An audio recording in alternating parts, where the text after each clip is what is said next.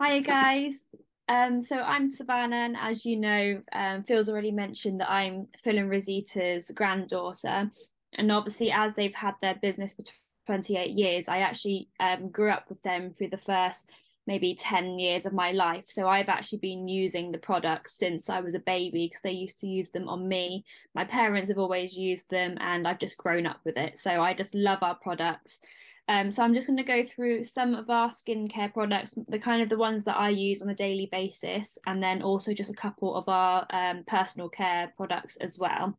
So the first one that I'm going to talk about is the aloe vera jelly.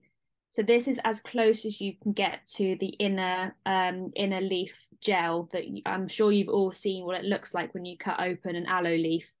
So this is as close as you can get to that in terms of a topical product. So this is amazing, and I'm sure you've already heard as well how good aloe vera is for burns. So something like this is really good for if you have any burns. It can be used as an after sun for sunburn, but of course, normal burns from from cooking or anything, it's really good for as well. If you apply this, it soothes it straight away and also helps with the healing process as well. I actually use this as part of my skincare routine as well. So whenever I have any spots or on areas that I'm prone to getting spots, I always use this in the mornings and also in the evenings before I go to bed as well. And I put it, if I have a spot somewhere, I'll put the tiniest bit on the area that I've got a spot.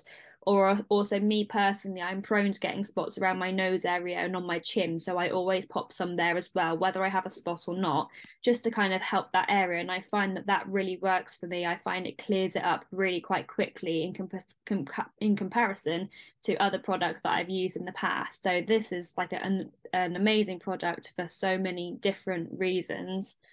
I then also use this moisturising lotion. So an aloe moisturising lotion that also contains collagen and elastin as well. So this is really good for the skin because of the ingredients. It's also really smooth and silky.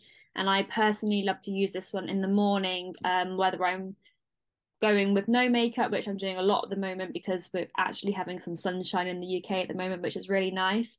But I've also found that this is a great base for makeup as well. So I always opt for this moisturizer before applying my makeup because it just the makeup sits really nicely on top of this cream because it's so thick and velvety. We've then also got another cream, which is called the Aloe Propolis cream. So this is quite similar, however, it has added propolis in it. I'm not sure if you've heard of propolis before, but propolis is actually a bee product, and it's what the bees use to line their I've lost the word. What's it called? Beehive. Their beehive. It's what they use to line their beehives to protect everything. And this is what we then use in this cream as well.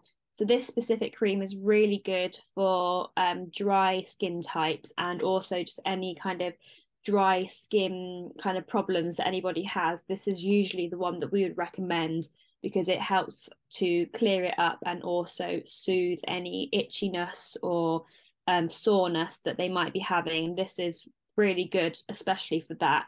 So both of these moisturizers are amazing and they can both be used for any skin type. However, we do tend to recommend this one more so for people who have dry skin issues. And like Phil said, we always recommend drinking the aloe as well. So this would work from topically on top of the skin, and then the aloe drink will work from the inside out.